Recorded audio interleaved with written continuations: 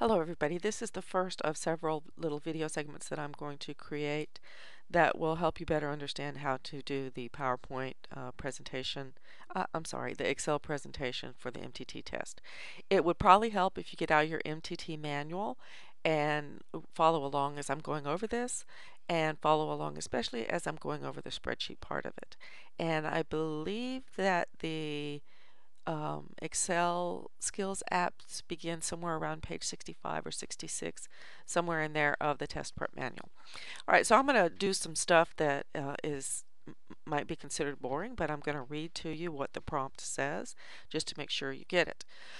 The classroom context in this performance assessment focuses on a fifth grade teacher, Mr. Tedesco, and he is preparing a unit on science exploration. The reason I'm reading this to you is because you're going to see sprinkled throughout a couple of details that you're going to need to know as you're going through and doing your actual skills application on the test itself.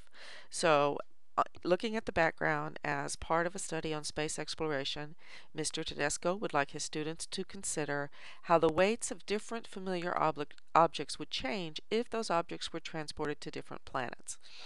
He began by researching the conversion factors to convert the weights on Earth to 4 other planets as shown in the following table. And if you look at this table, these are your conversion factors that you're going to need to transport or move over to your actual spreadsheet when you get to the test. So what Mr. Tedesco would like, and then he used this table to create a conversion table, and the title of the table is weight of objects on 5 planets in pounds.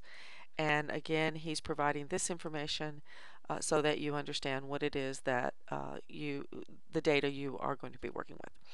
These two tables were created in a single word processing document. Mr. Tedesco would like to use these tables in a spreadsheet so that the formula features automatically update the weights displayed in the conversion table when any of the weights entered in the Earth column are changed, or if a conversion is modified in the table of factors. All right, so what that means is that when any of the weights are entered here, Mr. Tedesco wants the corresponding formula to fill in these cells here. And if this is changed, for example, we move from a 33 to a 35, then these cells should change correspondingly.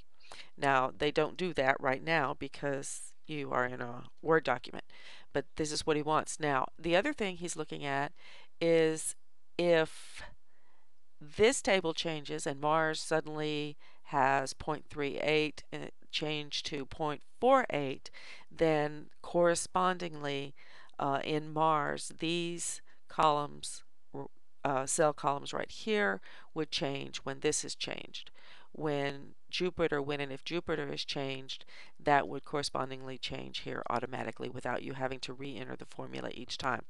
So it's important for you to understand that that's what he wants to have happen, because it's going to make a difference in how you actually fill out the chart when you start working on the spreadsheet. Mr. Tedesco will ask a student to add an additional object of his or her choosing to the table's empty row. Now, if you notice, there is not an empty row, and since you're supposed to have an empty row in there with the student's choice, what you're going to have to do on the spreadsheet is actually add the empty row.